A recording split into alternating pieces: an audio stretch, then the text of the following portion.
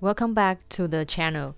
Today I'll show you how to get rid of the rendering noise by simply add a denoise node in the compositing after rendering. It's super easy to do and the result is great. So let's get started. So first thing you need to make sure is under the Cycle's render engine instead of Eevee. And then go to View Layers Properties under Passes, Data, and then enable denoise data. And go to Compositing in the lower tab and then just change to Image Editor. Then press F12 to start the render.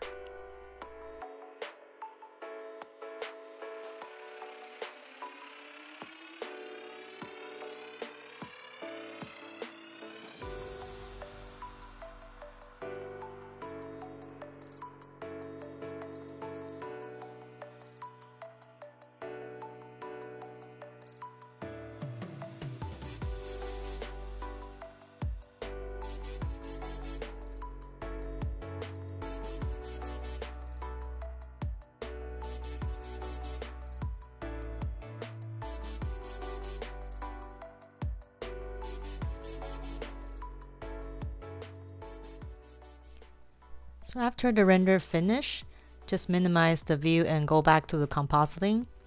So what we need to do here is press Shift A and go to search and then just type in denoise.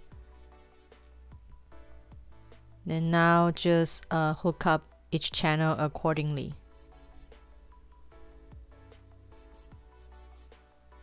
Now link the noisy image to image. And then denoising normal to normal, denoising albedo to albedo. And then also the denoise image final output to the composite image. So that's it.